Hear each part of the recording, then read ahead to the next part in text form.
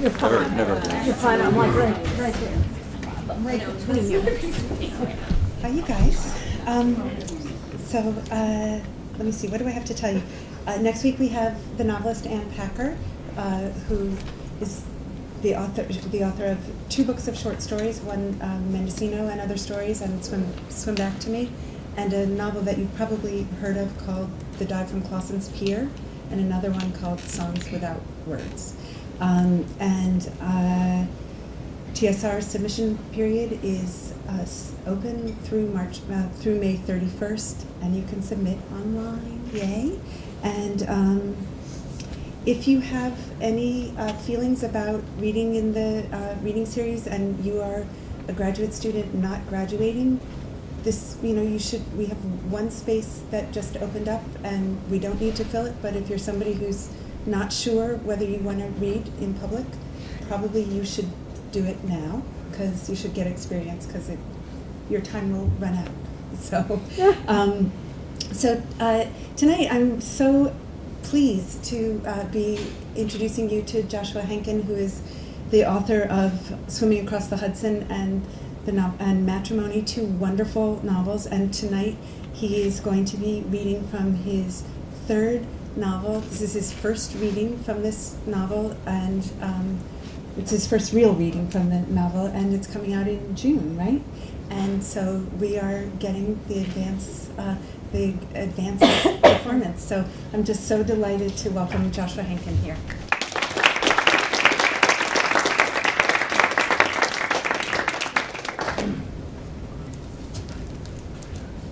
Hi everyone, thank you for having me here. Thank you, Susie, for setting it up, and Merrell for orchestrating it.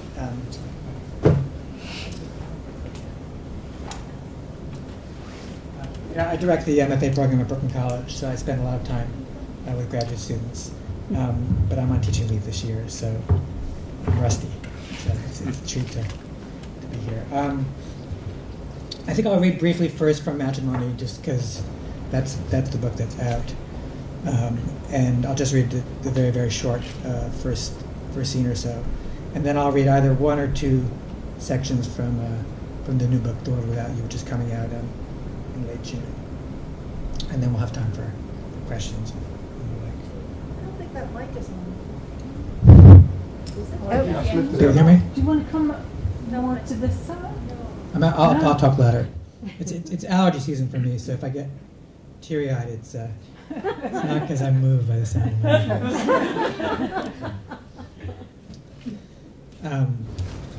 Okay, this is the beginning section of Matrimony, and it doesn't really need any introduction because it's right at the start. Out, out, out.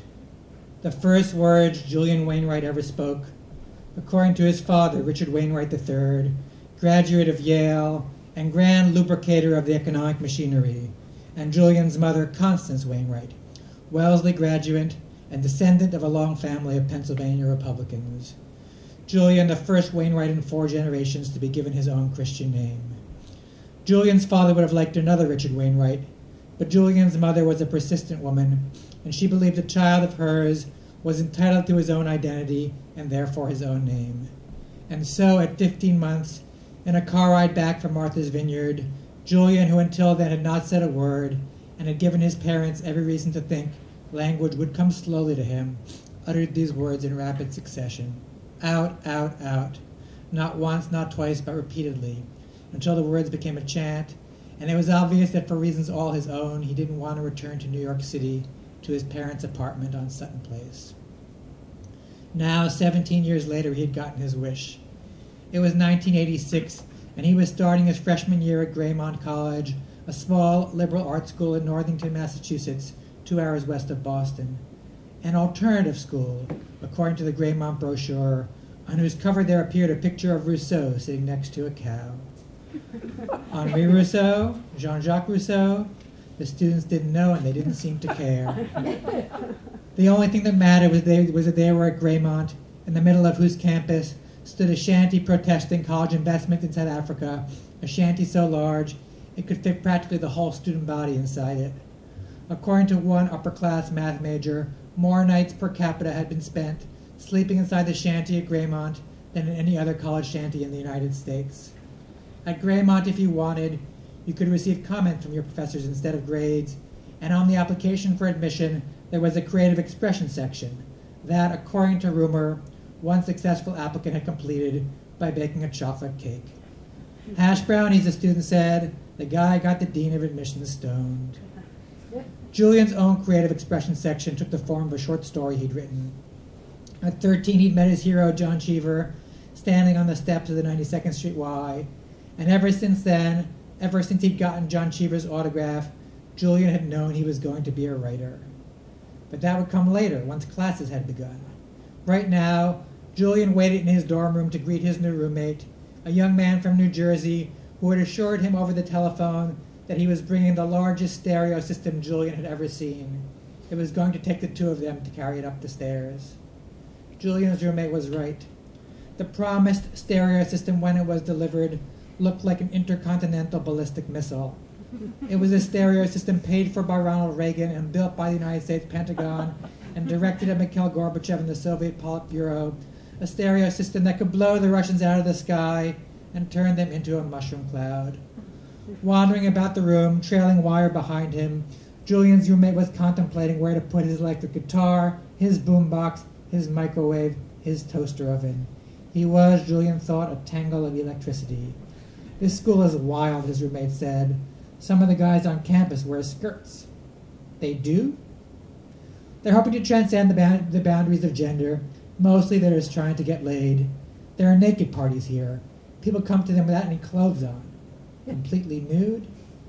In the winter, I guess, they wear shoes and socks. It gets pretty cold here. Julian's roommate was dark-haired and thick-set, and he had brought with him piles of press shirts and trousers, each of them separated from the others by a white piece of tissue paper, as if they had come directly from the dry cleaner. He was hanging them up now, smoothing them out with his hand. You think those guys pee in the shower? Which guys? Julian said. Jared and Hartley, Bill, Stephen. Julian's roommate gestured to the room down the hall. Hartley's the kind of guy who pees in the shower. In the bathroom now, Julian glanced warily at the showers. There were 2 stalls for 6 guys, each with a white piece of plastic hanging down from the rod, but not quite reaching the floor. It's bad enough to pee in your own shower, his roommate said, but in a communal shower? He looked up at Julian. You don't pee in the shower, do you? No, Julian said. From time to time he had. Didn't everyone? I had this roommate in prep school who peed in the sink. You didn't, Julian said. Swear to God. When I was using the bathroom and he needed to go, he'd just climb up on the sink and pee in it. That's disgusting, Julian said. All the same, I think I'll be wearing flip-flops in here. Again, his roommate gestured to the room down the hall, as if to reassure Julian it wasn't him he mistrusted. Here come the PCCers, his roommate said. Through the window, Julian could see a group of students walking across the quad. They wore blue badges and name tags and held red and black satchels. They were upperclassmen, Julian's roommate said, recent graduates of a week-long training course in reproductive health, purveyors of information about pregnancy and sexually transmitted disease, and in their satchels they carried the tools of their trade, leaflets, condoms, dental dams, and spermicide in all flavors. Julian said, the PCCers? Peer contraceptive counseling, his roommate said. First night at school they come talk to you. It's all part of in loco parentis. There are dozens of them. Like flies, his roommate said. That night, as his roommate had predicted, everyone in Julian's entryway met with 4 members of peer contraceptive counseling, each wearing a PCC badge and name tag and holding a red and black PCC satchel. In freshman entryways across campus, upperclassmen had descended, wearing these very same badges and name tags and carrying these very same satchels. Julian listened to a beautiful young woman named Nicole demonstrate how to use a dental dam. What exactly was a dental dam and why was Nicole wearing one? She appeared to be covered in saran wrap. Now Nicole's colleagues, Brian, Ted, and Simone, were trying on dental dams as well. Several of the boys began to laugh, but the girls nodded knowingly, as if they'd spent their whole lives in the company of dental dams. Soon it was time to taste the spermicide. There's nothing to be afraid of, Nicole said, uncapping a tube of spermicide and squeezing a little onto her finger. She stuck her finger into her mouth, then passed the spermicide to Ted, who stuck his finger into his mouth. Everyone was eating spermicide.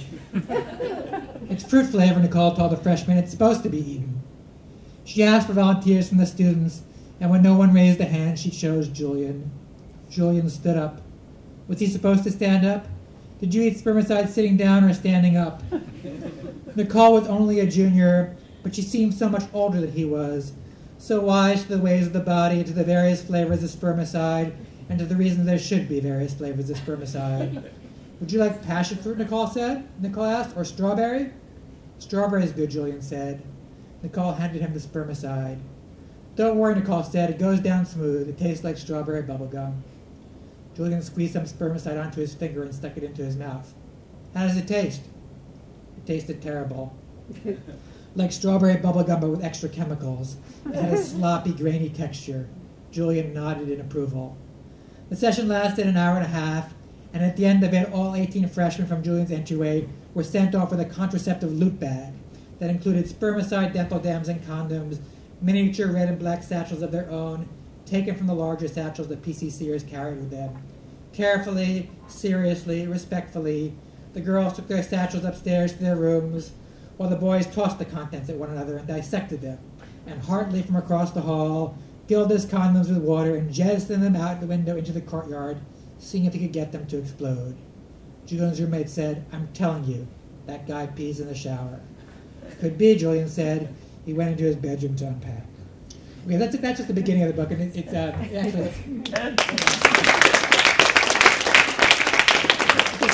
slightly misleading beginning in the sense that it's not all spermicide and dental dam. It's just the beginning of freshman year, and that's what happens, or what happened. And the book covers essentially 20 years, and it chronicles the relationship between Julian and his eventual girlfriend, eventual wife, Mia, and the various travails they endure over the course of those next 20 years. So I always think that when you finish a book that the book is never finished. I mean, I think like a lot of writers, I'm always tempted to make corrections even on published work. I mean, any writer worth his or her salt is really a compulsive reviser. And I've seen writers, make changes in published text. I have a writer friend, who said to her editor, "Just because you published a book doesn't mean I can't keep making changes." And that's kind of what I feel. And I think the way you know that you're at the end of a book, because no book is ever perfect, but I think the way you know you're at the end of the book is when you are so sick of it that you can't look at it again. And that's sort of a weird thing about, giving readings and going on a book tour, is that at the very moment that you are most sick of the book, that's the moment when everyone is fresh for other people, and you're supposed to pretend that it's fresh for you too. So it's hard. But this is all by way of saying that I think most books are rebound books in the way that a lot of relationships are rebound relationships. And so, at least for me, I always want the new book to be in some fundamental way really different. And one of the real struggles for me with Matrimony, and why it took 10 years to write, I was struggling with the question of how do you write a book that takes place over 20 years that doesn't feel like a boring chronology. This, then this, then this, then this. And probably year 7, when I thought I was going to have to give up on the book, I reread Richard Russo's Empire Falls, which is a book I like a lot. It's a very different book from Matrimony, but it's a book that I think deals very interestingly with time. He's very good at skipping time and figuring out what to fold in a flashback, etc. So the real challenge of Matrimony was, how do you write about 20 years? And I wanted a different kind of challenge with my new book, The World Without You. The new book takes place over 3 days. So it's, the last book was very expanded time and only 2 points of view. This is compressed time, but it's told in 7 or 8 points of view. And so the book is sort of both more compact and more sprawling, just in different kinds of ways. And so I think the challenge, since you all are writers, and this is something that I hope you think about.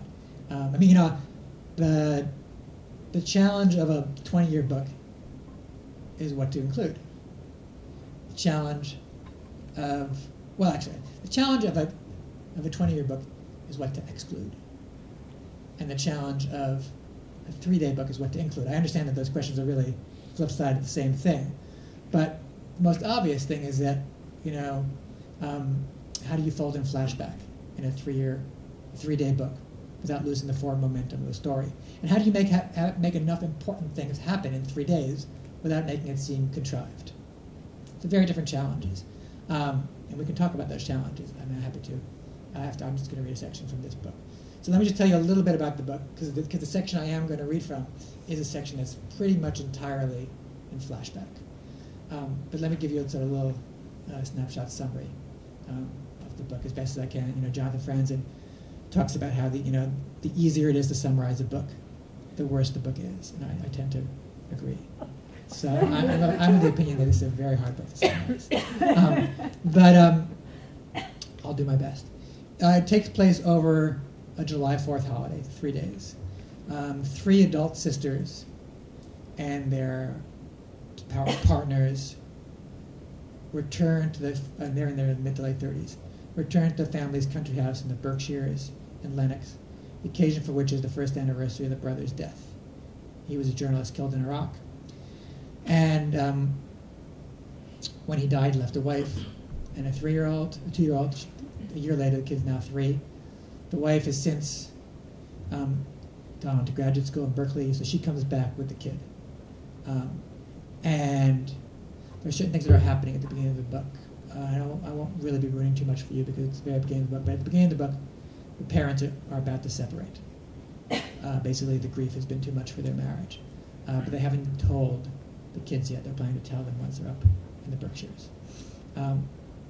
So the vast, vast majority of the book takes place in the Berkshires itself, but the first 50 or so pages take place from the perspectives of different sisters as they're arriving. One sister, Clarissa, the oldest one, lives with her husband Nathaniel in Brooklyn and Park Slope, and she's 39 and they're having trouble conceiving. Lily, the second sister, lives in Washington, D.C. with her boyfriend. She comes up alone without the boyfriend. Noelle, the youngest sister, who was in trouble in a kind of sex, drugs, and school expulsions sort of way as a kid, at age 25, found herself kind of randomly in Jerusalem. She was on a round-the-world trip. She lands in Jerusalem. She ends up being taken under the wing of an Orthodox rabbi, and she has become Orthodox, and she has met another sort of secular Jew. The family is Jewish, but secular. She's met another secular American Jew, become Orthodox, and they live in Jerusalem, and they have 4 sons, ages 8, 6, 4, and 3. They all come to the reunion, too. So the section I'm going to read from takes place on the plane from Tel Aviv to Boston, although you wouldn't know it, because the section I'm going to read from is basically entirely in flashback about Noelle's childhood. So it's one way to think about sort of how you do flashback. And I have to skip around a little bit. And Clarissa's the oldest sister, Lily's the middle sister, Noelle is the youngest sister who I'm going to read, whose perspective I'm going to read from. Leo is the brother who died. Okay, I'm going to find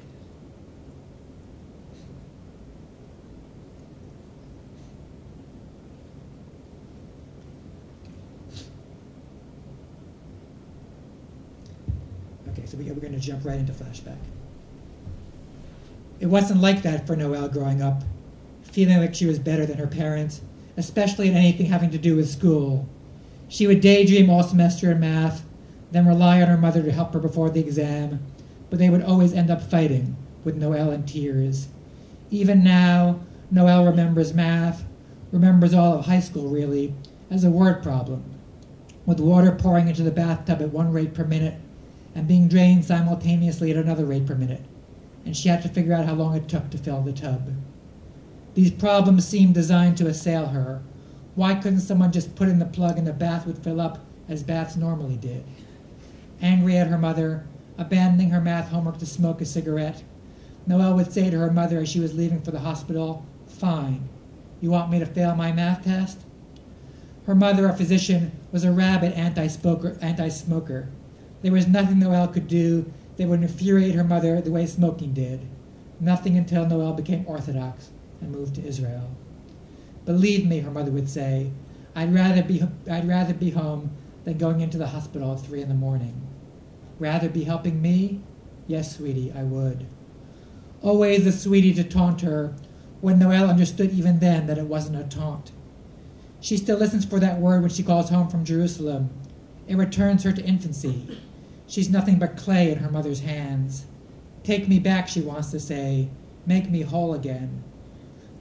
She wants to crawl inside her mother, to return to some vestigial tadpole state. Coming home from the hospital, her mother would find her asleep, curled into herself like dough, and she would wake her gently to study again, because Noelle demanded that she wake her, although her mother insisted those extra few hours wouldn't make a difference, and what she needed most was sleep. No one, Noelle thinks, not Amram, Amram's her husband, not Amram, not her children, not her sisters, not Leo when he was alive. No one has ever woken her as gently as her mother did, the act of waking her as if an apology. It's like the dream everyone has. You realize you've forgotten to go to class all semester, and tomorrow's the final and introductory Chinese. But for Noelle, it's not just a dream. It's her life. She is, in fact, enrolled in introductory Chinese.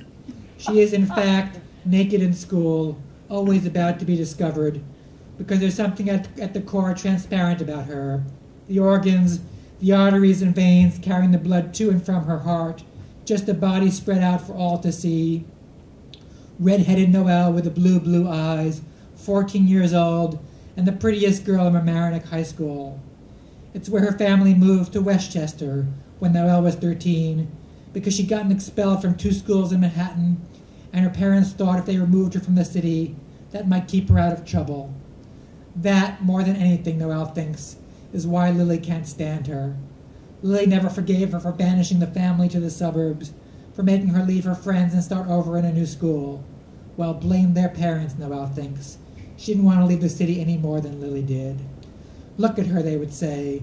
The boys on the football team and the swim team, Noelle's own teammates. The boys who tried out for the swim team just to see her in a bathing suit. Why don't you wear a bikini, Noelle? Thinking about her at night in their beds, beneath the sheets they soiled, not washing them, not wanting their mothers to wash them, not wanting to wash Noelle out of them. You're killing me, Noelle. Just thinking about you makes me come. Noelle lived for their voices, feeling she was nothing when the boys didn't talk about her, that she didn't exist at all. Noelle the nympho, the girl who couldn't say no. When her mother was on call, Noelle, who promised her she'd be studying, was instead out with Campbell, the next-door neighbor's boy, or Bruce Weinstein from around the block. She knew who was awake and who wasn't, whose parents were out, could feel her way around the streets near her home, moving stealthily through the bushes, avoiding the occasional passing headlights, following her own internal compass. In the basement and attics, behind locked bedroom doors, lovely Noelle, her hair sliding across her face, the almost soundless sound of it, like the almost soundless sound of Noelle's panties dropping to the floor. Man, that girl's efficient, Casey Hopkins would say. Casey, whose father was a doctor at the same hospital as Noelle's mother, and sometimes, hearing a parent come home late at night, the sound of others stirring in the house, Noelle would escape out the window. How about we go rock climbing, Noelle says. This to Mark Hathaway, Noelle guiding Mark's hand beneath her shirt. Mark, only 13, a year younger than she is. Noelle's heart goes out to the boys like this, the timid ones, like birds, the peach fuzz on Mark's cheeks, the 2 of them in the audiovisual room, where Mark spends most of his time, because he's vice chair of the AV squad, shining the strobe lights on the students during the productions of Guys and Dolls in our town. Noelle runs her hands across Mark's body, the smooth hairlessness of him, thinking of her mother back in medical school, sticking her hands inside a cadaver. Mark is used to shining the lights on others, only now, with Noelle, the lights are on him, and he wants them off. He doesn't believe in kissing a girl with the lights on, but Noelle wants to see him. She won't do anything with Mark unless she can watch what they're doing.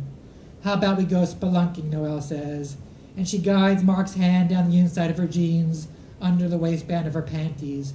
And it's true what the boys say about her. Noelle, just thinking about you makes me come, because Noelle can see it on Mark's face. The mere anticipation has caused him to ejaculate, and it's as if Mark has forgotten his cue, and everyone on stage is looking up at him. And Mark, humiliated, runs out, leaving Noelle alone. And now Mark has told the rest of the school what Noelle said. How about we go spelunking? Soon everyone is saying it. the boys chanting in Mr. Hampton's English class and along West Boston Post Road, waiting for the parents to retrieve them from band practice. They say it on the way home from synagogue and church, seeing Noelle in a white bikini in front of her parents' house, sunning herself on a lawn chair, placing a halo of tinfoil around her neck so the sun will reflect off it to give her a better tan, her red hair settling in the crevice between her breasts. Hey, Noelle, how about we go spelunking? And Noelle just laughs. She does it everywhere with these boys, even in her parents' house, in her bedroom when they're asleep, and once in her parents' bed when they were out, with a boy named Stanley who said, "Doesn't it creep you out doing it in your parents' bed?" But Noelle simply shrugged. Noelle's enterprising, the boys say. She makes do with what she can. She's had sex standing in the school elevator, having learned how to stop the elevator between floors, elevators having always been her thing. One Halloween, when her family still lived in Manhattan, she told Rudolph the elevator man he could go home for the night, and she, at 12, took over for him, offering the tenants candy and other trick-or-treats as she took them up to their apartments. Her parents moved to Westchester to keep her out of trouble, but there's plenty of trouble to be found in Westchester. Noelle caught with a construction worker, Jimmy, 23, blonde and handsome, with that tool belt dangling from his slim waist, and frankly, Noelle is tired of high school boys. Noelle who feels in that instant when a guy is about to come, in that moment of rapture that crosses his face, that everything's okay and somebody loves her. She stands in the glaring light, knock-kneed as a foal, saying through the simple stance, the fragile pose, "Here I am, do what you want with me." Noelle the slattern, lubricious Noelle, licentious, lascivious, wanton, slut. Noelle knows these words, having taken Miss Pickens's vocabulary building class. The boys in the hallway staring up at her from their Barron's books as she walks insouciantly by. Noelle doing her best to study for the SAT, the way her sisters are doing. Clarissa and Lily off to Yale and Princeton, while Noelle is going nowhere. Nowhere Noelle is how she thinks of herself, up in her bedroom, crying alone. But then she reminds herself that no one is calling out her sisters' names at night, and no one is staying up late to help them with their math homework the way her mother is doing with her. But her mother loses patience with her. It's hard for her to understand how school doesn't come easily to Noelle. Her mother graduated number 1 in her class from the University of Pennsylvania, and then again from NYU Medical School. Like Clarissa and Lily, she has never failed at anything in her life. In that case, Noelle says, "Why don't you take my test for me?" "I can't, sweetie." But in that can't, Noelle hears, "I would if I could," and she hates her mother for having no faith in her. "Go ahead," she says, "tell me you hate me." "How could you even think that? You wish I'd never been born."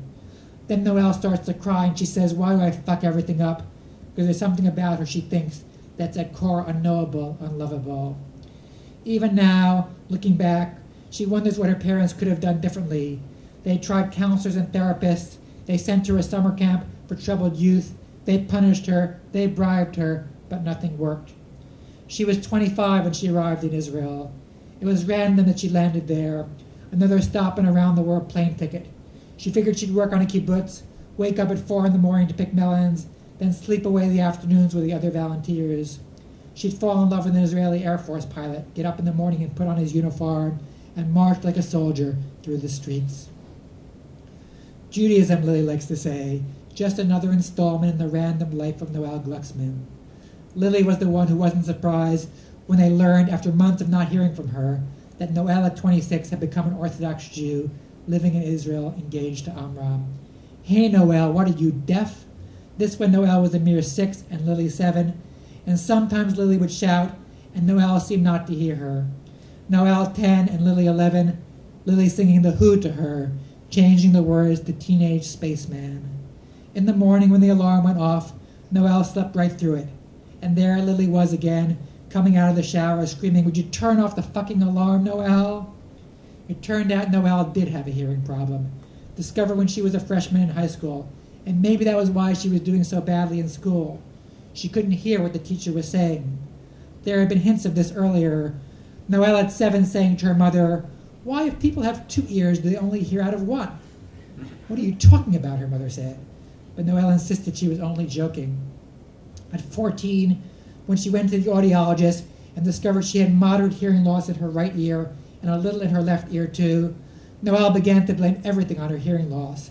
She had a slight lisp, which she'd always attributed to an overbite, but now, sitting in the ENT's office going over the results of her test, she became convinced that her lisp was because she couldn't hear well. She was listening to the doctor even as she wasn't listening to him, turning him off as she'd learned to do, and when he asked her if she'd be willing to wear a hearing aid, she said sure, even as she was thinking, no way I'm wearing a hearing aid. Hearing aids are for old people. Later at home, she overheard Clarissa and Lily talking about her. Now are you proud of yourself, Clarissa said, saying, what are you, deaf? She's hard of hearing. Oh, come on, Clarissa, Lily said. She's faking it. How, Noelle wondered, did Lily know? Although she wasn't faking it, her hearing loss wasn't as great as the doctor believed, because when the audiologist tested her, she intentionally got some of the answers wrong. It was the same way with school. She wasn't an A student and would never be one, but if she tried harder, she could have gotten B's. But who wanted B's? You got B's and no one noticed you. She would get C's and D's. She'd flunk out. She'd get left back. Home from the audiologist, she asked her parents to enroll her in a sign language course. At first they refused, saying she needed to focus on high school, but then they struck a deal with her that if she did better in her classes, they'd let her take sign language, and for a time her grades improved. Once she saw a group of deaf teenagers on a subway car, and though her signing had gotten better, she still had trouble following them. She watched them, glanced away, then watched them again, until finally one of them shouted, "Stop staring at us!" her voice as high-pitched as a hyena's. She went to a party sponsored by the New York Association for the Deaf, but not knowing anyone, she stood in the corner sipping a beer, feeling excluded and alone. She would use sex, she thought. She'd make a pass at someone. But she found herself, a hearing person among the deaf, unusually self-conscious in front of the guys, and when she tried to approach one, she was convinced all the girls were staring at her, accusing her of trying to steal one of their own, when all she wanted was to talk to somebody. Then the dance music came on. Everyone danced by feeling the vibrations beneath their feet, but it was so loud she couldn't tolerate it, and she had to go out onto the balcony.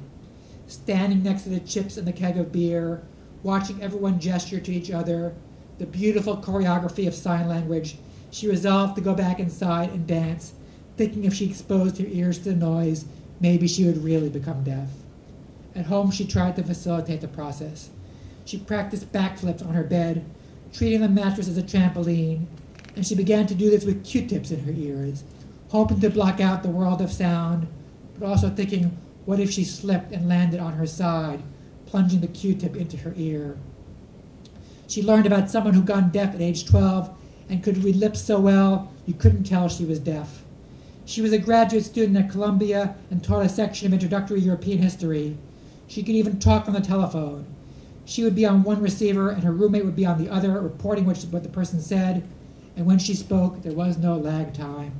Nicole tracked her down, pretending she was a student studying for her midterm, until, revealing she didn't know anything about European history, she heard the woman ask who she was, and she panicked and hung up. For days after that, she felt disgusted by herself. She was always impersonating people, her sisters, her mother, the girls at school, only in a boy's arms. That was the one time she felt she belonged, huddled like a duck in the AV room, attending to him, the look on his face, the grimace, the oh Noelle, oh God, the feeling that they'd melded. But then he would roll off her and she'd be alone again, a lump of shame. And his gaze was slack and distant, his eyes like sea glass, and she swore she would never do it again, never have sex with another boy. But then the next one came along, and she convinced herself this one would be different. Okay, I'm going to stop there.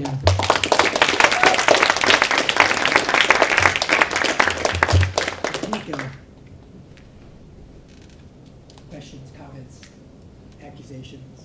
I want to ask you about, you have a very particular way that you use dialogue. And How's that? What's that way? well, it seems as if you imply a lot of. I mean, you talk about people talking. I mean, you have people saying what they said but not talking, right. And you're very particular in the actual choices of what is quote unquote spoken dialogue as opposed to forward motion. Summarize that. Yeah, yeah. And do you think about that in some? Yeah, is well, that planned yeah, out? that's a great question. Unfortunately, I think about everything.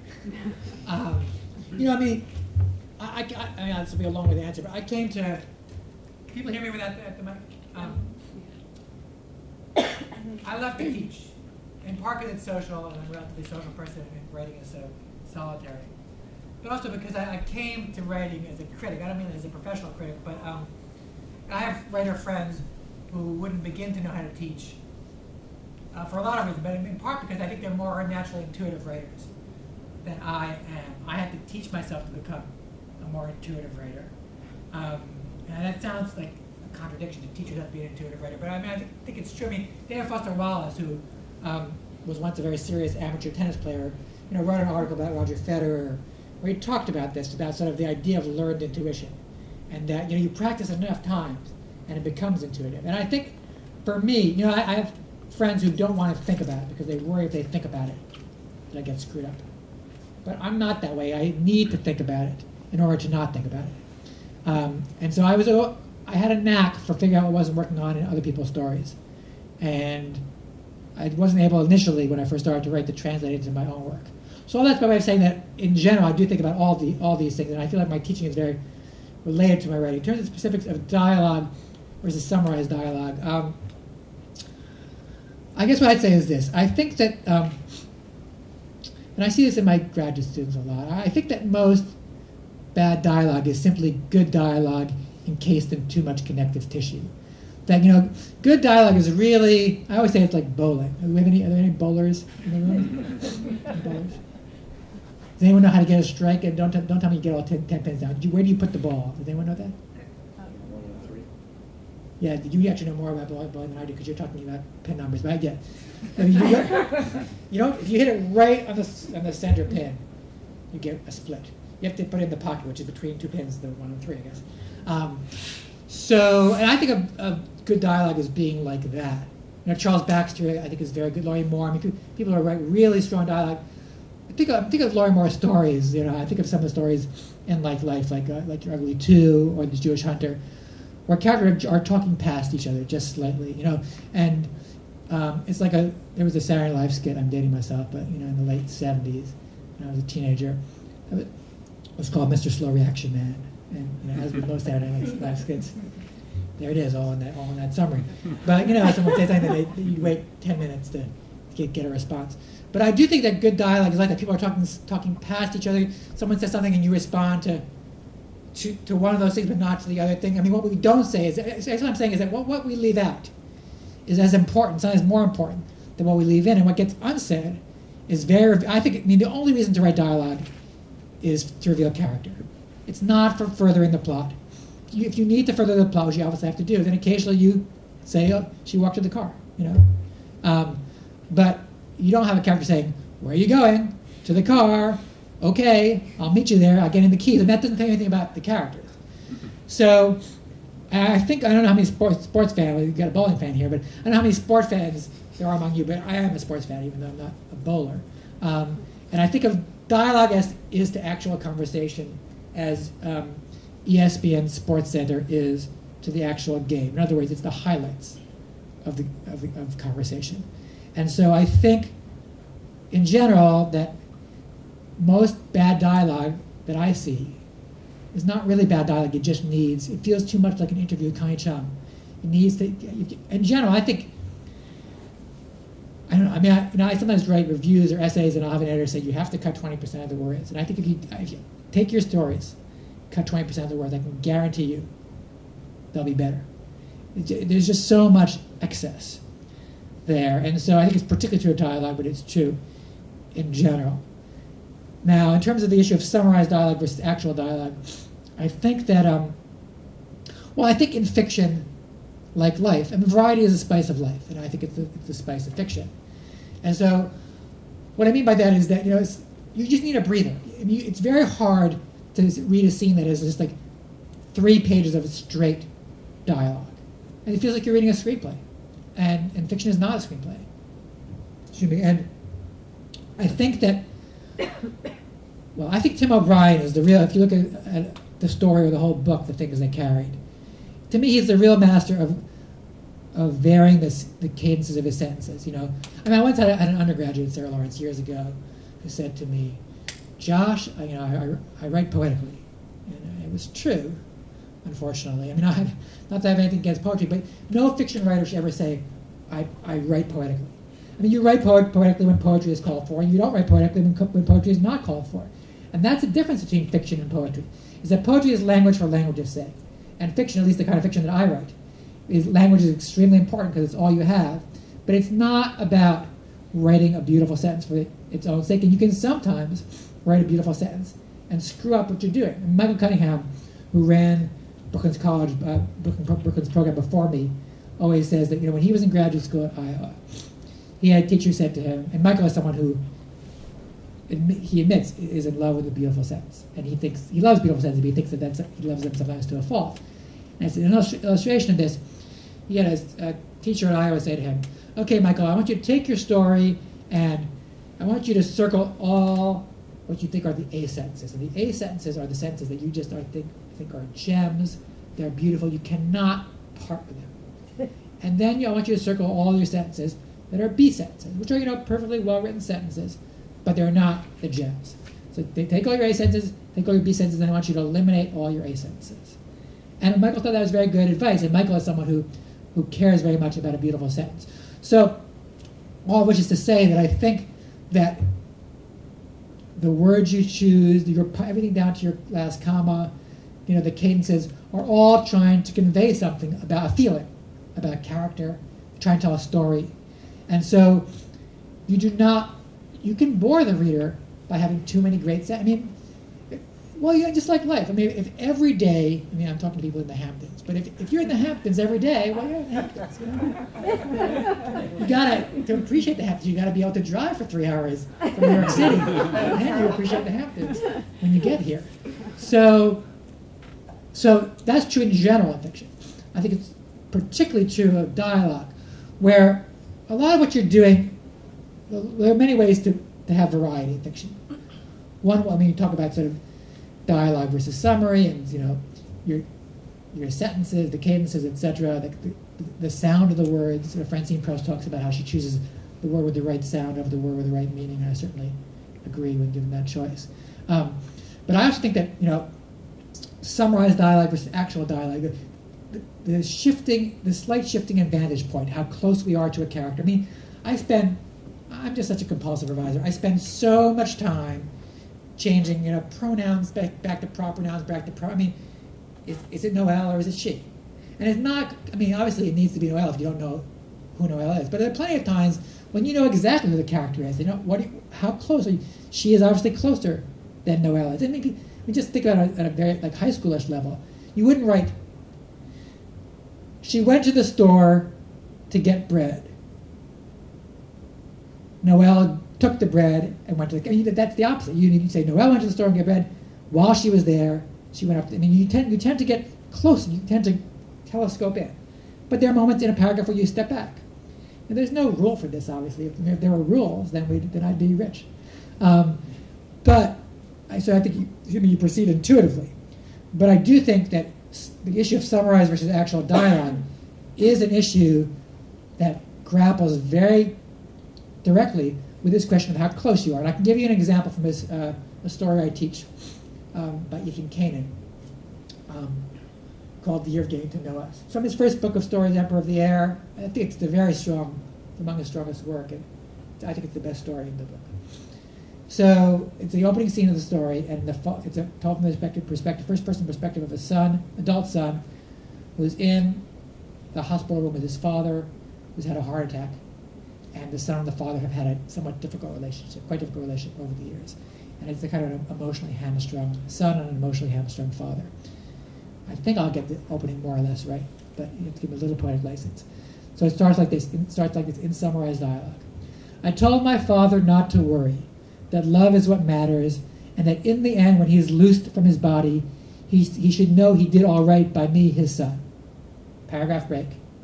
New paragraph. "And he said," open quotes, "don't talk about things you know nothing about." End quote. And if you actually, when you read it, it's a startling moment, And especially when it's read aloud, people tend to laugh, although it's not at all funny. But the reason people laugh is because there's something very jarring about going from this kind of highfalutin, formal language of summarized dialogue to actual dialogue.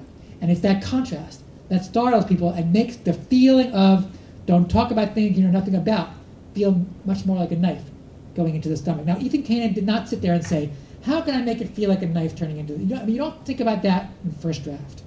What you do is you intuitively do it, and then you read it, and you think it's all wrong. So it's all trial and error.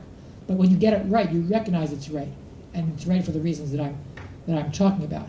And so I think people think that dialogue is about voice, but actually dialogue is not really about voice at all. Narration is about voice. I mean, dialogue is just, people actually talking. Whereas voice is, I told my father not to worry, that love is what matters, and in the end, when he's loosed from his body, he should know he did all right by me, his son. Try to put that in actual dialogue. It's preposterous. From any character. And so I think of narration and of summarized dialogue as being a chance to use voice. So all that is a very long-winded way of saying that, yes, it's something I think about a lot. But I'm not thinking about it consciously as I'm doing it. It's like Roger Federer. It's like David Foster Wallace. I'm not comparing myself to Roger Federer. It's like what David Foster Wallace is talking about when he talks about Roger Federer. What we talk about when we talk about Roger Federer. That basically, he's saying that you do it intuitively, but then when you recognize it, it's right. And I think that's what a writing workshop is about. It's about being a really careful. I don't think you teach someone how to write. I'm a big believer in writing workshops. If I didn't, I wouldn't be holding the job that I hold. But I don't think you can turn anyone into Faulkner. But I think you can teach people to become better readers. And if you're a better reader, you become a better writer. You learn how to get out of the way of your mistakes. So you learn to appreciate what works in other people's fiction and what doesn't work in other people's fiction, and you're able, as best you can, to imitate and replicate that in your own work.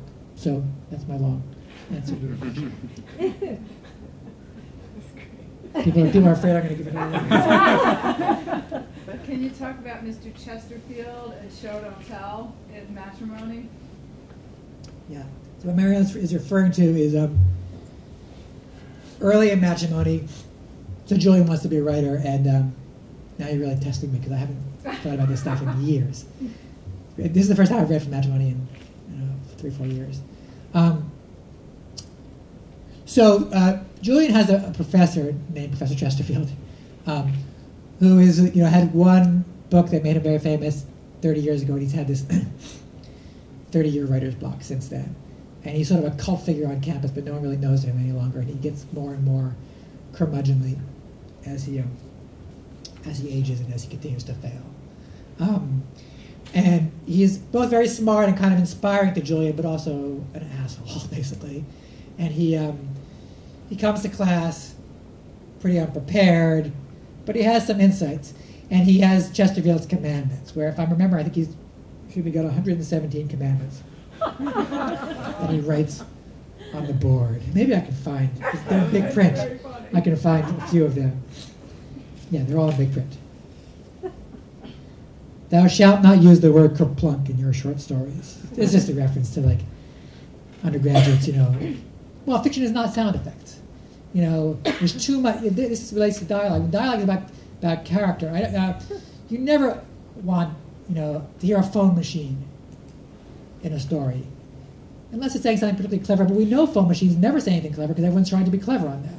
So in other words, you don't want to hear someone saying, "Hi, this is Sally. Please leave a message." That doesn't tell you anything about character. It's just reality for reality's sake. And this is a problem with the influence that movies and TV have on us. And I like many movies and much TV, but they are not good at doing things that books do. Movies need voiceovers as a way of substituting for narration, and voiceovers almost always feel contrived in movies, whereas in fiction you can actually say what a character is thinking. So this actually gets to two of Chesterfield's commandments. So he's responding to someone writing kerplunk in their stories, which is like an exaggerated instance, but you laugh. I see this all the time. You just see audio reality for reality's sake. We don't need reality for reality's sake. We need heightened reality. I have my own reality. We all have. If we just want reality, we can live our lives. So, and I write realist fiction. I'm not talking about writing fantastical fiction. I'm writing that it's about doing something different from simply replicating actuality.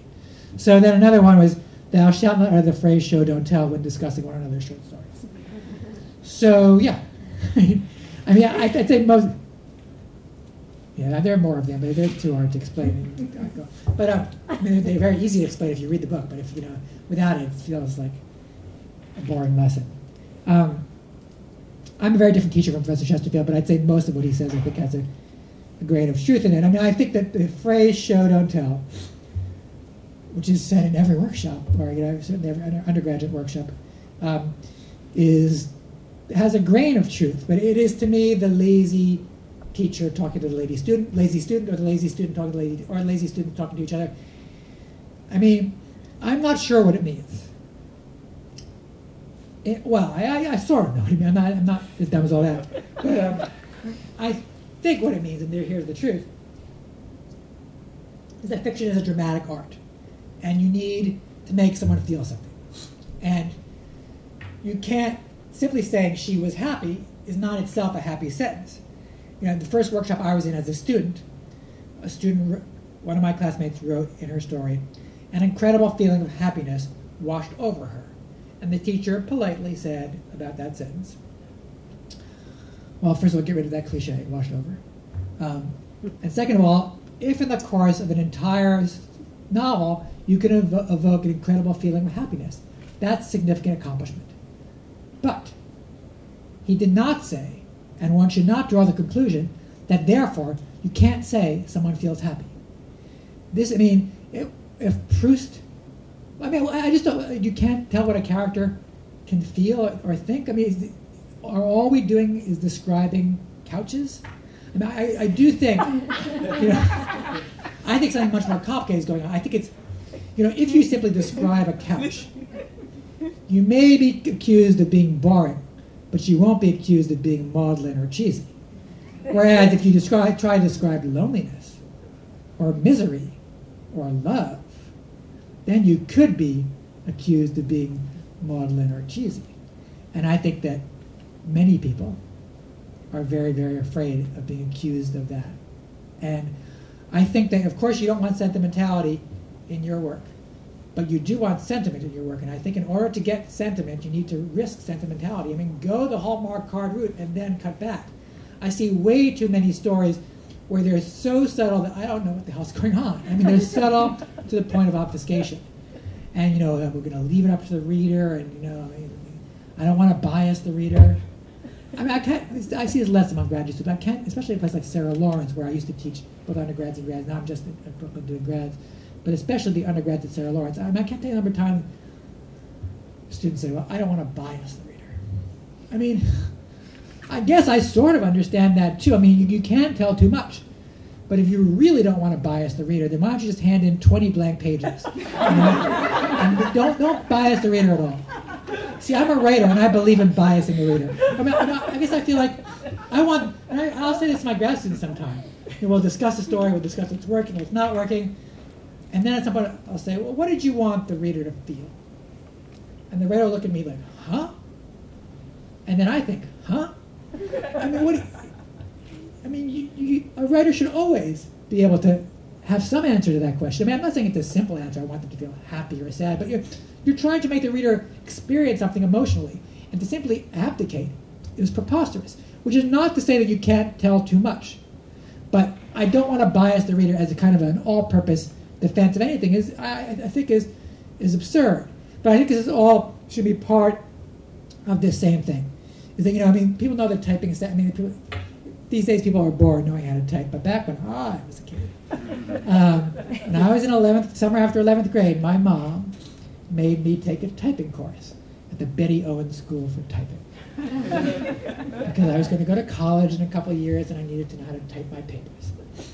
So I did that, and there was a typing sentence. I think it was, the quick brown fox jumped over the lazy dogs. And that is the typing sentence, because it has every letter of the alphabet in it. So it's a good typing sentence, but it's a bad fiction sentence. But I see way too many fiction sentences that are essentially, the quick brown fox jumped over the lazy dogs. She sat down on the pale, beige, rumpled sofa. I feel like, wow, I can really see that sofa, I guess. But who's this character who's so obsessed with sofas? But I do think that people are way too obsessed with sofas. And I think it is a defensive posture because, you will not be accused of being a Hallmark card if you just write about a sofa. But the stakes are very low there.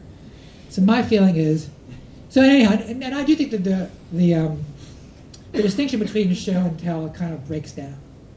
Like, because not to be like, I don't know, not to be something, but the only thing that a writer really is showing is, marks on a page, right? I mean, you do see things in movies, but if you can't read, then the experience of looking at a book is a very different thing from if you can read, obviously. So I'm not sure she was nervous, she bit her fingernails. I'm giving you two options. I suppose she was nervous is telling, because that's, I guess, describing an emotional state, and she bit her fingernail is showing, because that's showing her do-it gesture. To me, the distinction is spurious, and if I had to choose, I guess I would choose she was nervous, because she bit her fingernail is such a generic gesture of anxiety that it seems to me a cliche, whereas she was nervous, so it can't do a lot of work. I mean, it won't make me feel the anxiety, but sometimes you say she was nervous. I mean, you have to do it. Richard Bausch is extremely good at telling in a way that, look at his short stories. He's extremely good at telling in a way that, and Alice Munro, and of course people like Proust and Chekhov and Virginia Woolf, they would have no patience for this show don't tell thing. So, it's only true in the sense that you have to dramatize your scenes. They're taking place in real time. But not everything is taking place in real time. And I see students who have too much summary or too little summary. Again, variety is the spice of life. I think it's helpful. Take your story, and with a yellow highlighter, mark everything that can be filmed. Right? Everything that can be filmed is material that takes place in real space and time. Right? Dialogue, or someone doing dialogue or action on Tuesday, say. Everything that cannot be filmed is either internal or just general description that is not rooted in time and space. So with your yellow highlighter, highlight everything that can be filmed. With your blue highlighter, choose your colors, highlight everything that cannot be filmed. I think, there's no perfect, it depends on the writer, right? Hemingway had a lot of dialogue and Nabokov had very little. But I think in general, if you're all yellow or all blue, you probably have a problem in both cases of a different kind of problem. And I think, storytelling is a combination of things that can be filmed and things that cannot be filmed. And much of what cannot be filmed is stuff that you're told and how you're told. It's very hard to do. Telling is harder than showing. That is the real reason people rely on show don't tell, because showing is much easier. Just a photograph. Nothing's easy, but telling is very hard to do it well.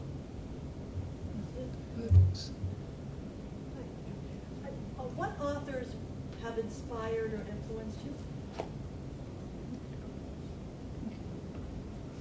A lot. The ones you like, you hope they influence you, and the ones you don't like, you hope they influence you in a different way. Don't want to write like them. I feel like it's choosing among my children, and I'll tell you some contemporary writers whose work I like a lot. I like Laurie Moore's work a lot. I like Charles Baxter's stories. Since a lot of MFA students write stories, I'll say Andre Dubus Senior's stories, I think, are tremendous. I'll give you some books that I've read recently that I've liked. I read a book this past year that has not gotten enough attention, that I think is a really excellent book, by a guy named Tom McNeill, called To Be Sung Underwater. It's a really, really good novel, with a totally hokey, improbable premise and some deep problems, but it almost doesn't matter because there's things that are so amazing about it. The father-daughter relationship is really incredible. I like Charles D'Ambrosio's work. I read widely, and I think it's important to read widely and broadly, but I guess I'd say that if the world is divided between the Cheever kind of writers and the DeLillo kind of writers, I'm a Cheever kind of writer. I was very influenced by Tobias Wolff's memoir, This Boy's Life. I think it's a tremendous book, and I think it's tremendous in a very particular way, which is it feels deeply not written. And that's not the only way to write. There are some people who write in a way that feels deeply written, and that's good. But for my work to work. It needs to feel not written. Because for me, it's really about character. I think language is extremely important for conveying character, but I feel like the way I want to write is that I'm getting out of the way. And I want it to feel like the book is just there and you don't notice me. Whereas, something like David Foster Wallace, it's all about noticing him. And I think, the things you notice are often very smart and interesting. Certainly, I mean, I love his nonfiction. More ambivalent about the fiction, but he was clearly a genius. But whether you like him or not, I mean, clearly, it's not about David Foster Wallace getting out of the way. It's in some ways about his being in the way. I mean, he would have been the first to acknowledge that. So I do feel very influenced by writers who, and I think of Woolf as one, who get out of the way. I'm not sure what my question is, but can you talk a little bit more about that struggle with that timeline, that 20-year span, and how voice and perspectives played into your decisions about how to treat that chunk of time? I don't know if that makes sense or not. Does. I mean, yeah, it does Like make whether sense. It's first hard to person answer. Particularly if your information like this thing I'm working on, is at the very, very end, it's sort of like the aha thing that no one would get unless you knew that. You're working on a novel where there's an aha thing at the end? Correct. And so my head has gotten stuck on one sort of framework, and I think the only way I'm sort of writing through that, but I keep questioning, because I'm right, where am I in that thing? So I'm just curious if you could talk a little bit about your decisions. In terms of time. Right. Yeah, it's very hard in part because, it took me 10 years to write the book. Well, I think one of the hardest, I mean, I've had people say to me about this book that they read it in one sitting, and I think it's probably intended as a compliment. I find it, I didn't write it in one sitting, I can assure you. And I think no one writes a book in one sitting, obviously. But I do think it's a compliment because I think that the book wants to feel as if it's been written in one sitting. And the further from one sitting you are, the harder it is to do that. So if you write a book in 1 year, well, a year is a long time to sit, but 10 years is 10 times as long to sit. So I think one of the challenges when you write it, just irrespective of what the book's about or what it's covering, it's how you make that voice feel consistent. Also, I was 33 when I started the book and 43 when I finished. So, my concerns had changed. And so I think for any writer, the struggle with a novel, more so than a story, because a story you can write a draft of it in 3 weeks. It might take you a year to make it totally work, but you can see the whole. So I don't feel like I'm answering your question. I'm just kind of spouting, but I guess I'd say is that with the new book, because it's a 3-day book, I was able to have some conception of where I thought the book was going. I was wrong. I was deeply wrong. But having that wrong conception was a good guide. Sometimes you need to have directions, even if those directions are wrong, in order to get in the direction you want to. I think with a book that takes place over 20 years, especially the kind of book this is, it's very hard to have a direction. And maybe one way for you to have the direction, I mean, I haven't read your work, obviously, but one way for you to have the direction is that aha thing.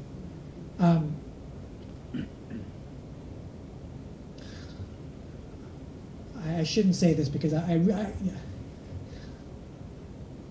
say that not having read a word of your work, but having read a lot of students' work. I would caution you about making the aha thing be so much what the book is resting on. And this is total bullshit because I literally have not read a word. That's sort of why I feel free to say it. But I guess what I'm saying is that, because I think it does relate to what you're saying, the reading experience. This is why, to my mind, a lot of mysteries aren't that interesting unless the characters are really strong. Because you get to the end and you get the answer, and you either figured it out, you feel like, oh, I figured it out. Or you didn't figure it out, you feel, oh, I didn't figure it out.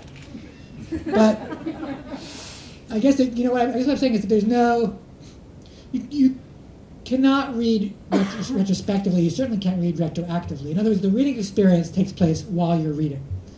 And so I have seen books where you see the author trying to make the plot hinge on, well, I'm not going to reveal this till I get to page 250. And I'm obviously, there are a lot of books that work. I think one of the hardest things a writer faces is what to reveal when.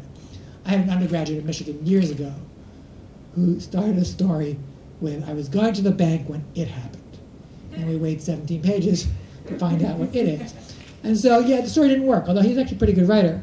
But in fairness to him, I think he was trying to do what all writers try to do, is, you know, how do you draw out information? What do you tell when?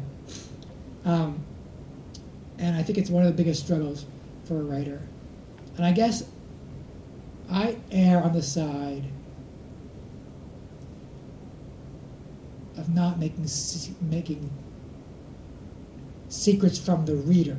Not secrets from the characters. And that's very different. One character knows something, the other character doesn't know something. The secrets are really important in fiction. But I err on the side on not making secrets from the reader do too much work. Because I think the reader could often feel cheated. Why wasn't I told this? Oh, I wasn't told this because the writer didn't want me to know this, because the writer wanted to write his or her plot. So again, that's just talking abstractly about it. In terms of Matrimony, you know, because it took 10 years and I changed so much, it's hard to know what I was doing when, but I think a lot of what happened was the original conception of the book was I imagined a college reunion. I thought the book was taking place entirely at a college reunion. Well, there is a college reunion in the book, but it takes place 20 years and 275 pages into the book. So I mean, I had no idea what the book was about. But in the final revision, I think what I ended up doing is, the earlier draft was really like college, particularly freshman year of college, and then the reunion 20 years later. And there was no center. And there was a lot of sort of like reaching back this way to try to bring information in. And so what I did in the final draft is I sort of went this kind of 4-year jumps, kind of like presidential politics. And I moved them around from place to place. So there's the Northington. Northington is basically loosely based on Northampton. So there's a Northington section and an Ann Arbor section, an Iowa City section, a New York section. So I used place and jumps in time to push the book forward. But I think that's probably incredibly unhelpful, but that's all I remember about what I did then. So I'm concerned about getting you back on the I'm actually, I mean, I'm fine. I mean, okay. and because All right. So I'm happy to take a few more questions, but also I don't want to keep you guys yeah, longer. It's, I mean, it'll be a quick drive back. I want to make sure that well, so why don't we move to the next phase, which would be books and talking to you one-on-one as people come and find. I'll sign books and I'll be here. Yeah, this is absolutely wonderful. Thank you so much.